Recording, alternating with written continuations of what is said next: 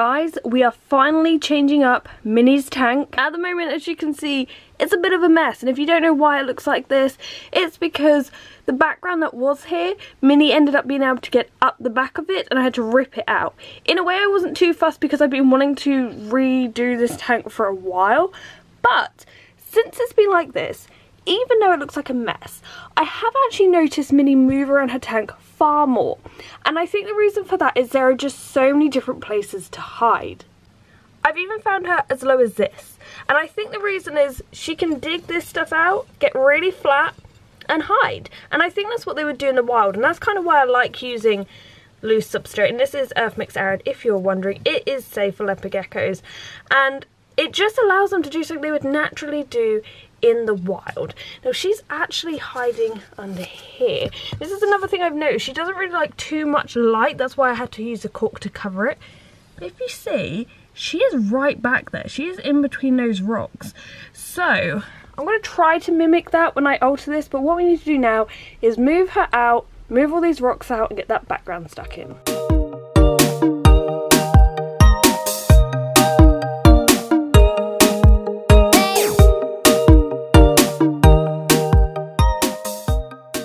Okay, so I've emptied the vivarium and yeah, I wish I could take off this background. Whatever tape I used to put it on is really good.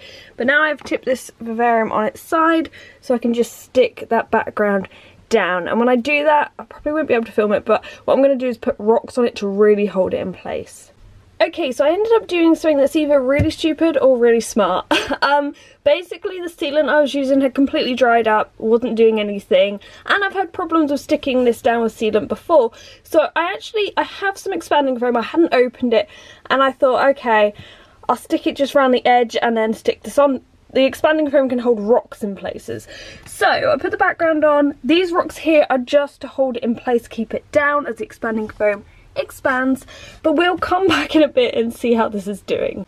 If you are wondering, this is what I use, this is what I always use. It's for ponds and it is safe for animals like that, so this is what I go, and it's black, which helps. I don't really like it when the expanding foam is kind of white or yellow, just because I just don't like the look if it comes through with the dirt. But yes, this is the one I use. It's expensive, but it works. So this is actually dried really quick. It's only a couple hours later and it's completely in place. The only thing is, obviously expanding foam does expand, so it has come forward a little bit. It doesn't look perfect, but oh well. One thing you may have noticed is it's upside down. So this is actually the rock that Minnie got under when it was down here, but actually I thought, let's just do it this way around. She doesn't tend to climb up it like Ziggy does, so it's more just for the look. But yeah, that was a lot easier than sealant. It's more expensive than sealant, but it did it very quickly. The only thing I've just realised is I can put my entire hand up here. So that is another place where feeder insects or Minnie may go. So it looks like I'm going to have to put some expanding foam up here just to, yeah, make sure she can't get in here again. So it's a day later and this is all in place. It's... oh crap.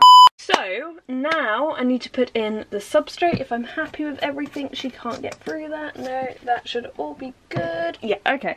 Let's put in the substrate. Okay, so when I actually took this out, I actually found the substrate to be quite dusty. Now technically with Earth Mix Arid, you are meant to regularly spray it down, and it's totally fine. But for me, it seems so unnatural to spray down a leopard gecko's tank, and because I think of it adding humidity, but it's meant to be fine for this. And actually, I think I'm going to spray this down because I think it needs it. Just remembered something, I haven't stuck down the thermometer. Fantastic. So I'm now just playing around with a few of these rocks. These are left over from Diego's tank, and he uses his fake rocks as hides all the time. So if I'm going to use this one, which I think I would for the cold hide, then I'll have to drill like a hole in so she can get in there. This rock, however, I thought about maybe using some expanding foam to tilt that out, and maybe using some of the fake plants that I got. You may have seen in other videos. I'm just opening a box here, sorry about that. Just getting these to sort of hang down, because we have some of these which will look really cool. So if you imagine some expanding foam holding them in place and them just hanging, maybe that'll work.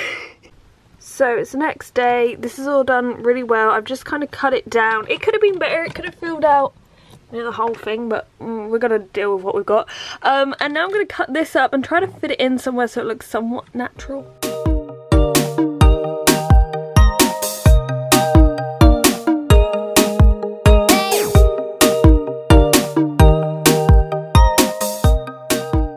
So I was just looking at some rocks and slate that I have left over. Obviously there's some I took out of the tank. But to make a hide, I wanted the roof of the hide to be quite lightweight, easy to move, rather than a really heavy rock. So I found this slate that I used to use on the bottom of the tanks. It actually originally used to be like a placement thing. Anyway, I think I'm going to use this for the roof. I don't want it to be a perfect rectangle, so I'm going to try to find a hammer and sort of break it up a bit. Right. I found a hammer. Pretty sure this is a sledgehammer. I feel like Triple H when I pick it up. And I think this is one I broke when I was a kid. I had to like break some rocks for my dad and the top like flew off. Anyway, this is probably way too heavy and way too powerful for a bit of slate, but this is the only thing I could find. So yeah, let's go break some slate.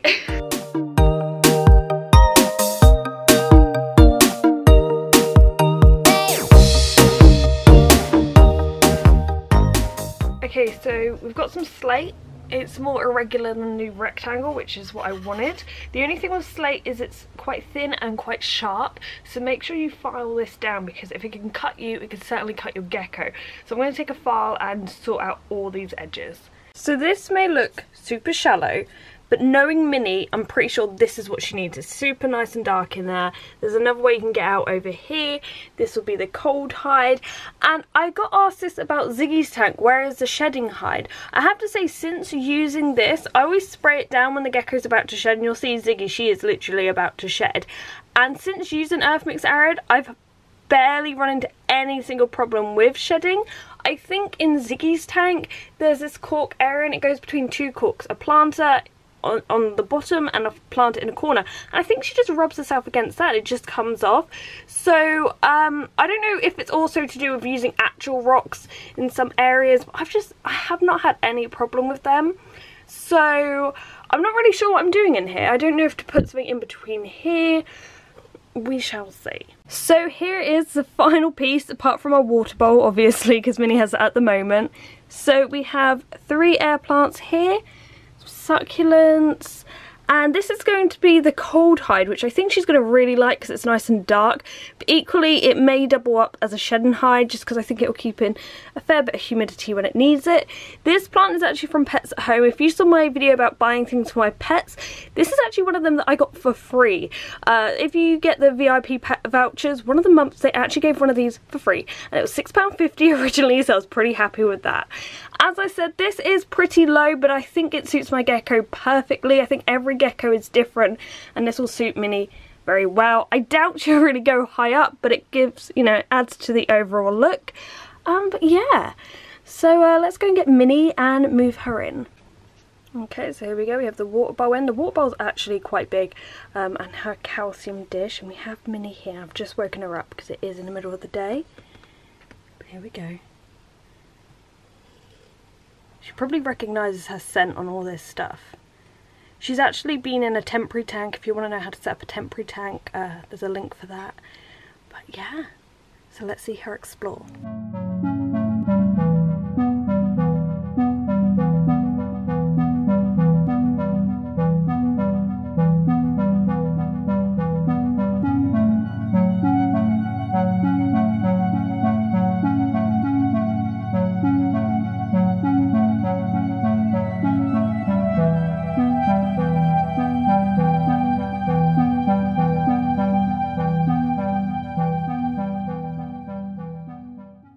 So I hope you've enjoyed this video. I certainly don't really have the eye for building tanks. There are some people who are just so talented, they just see it and they know how to build it. I was certainly inspired by all the photos you guys sent to me. If you haven't seen that video where I react to the setups, give you some tips, and also look at some really good ones, I'll leave that link at the end of this video. Minnie is still settling in. She seems very excited. Anyway, thank you so much for watching. If you haven't already, please subscribe. But thank you and goodbye.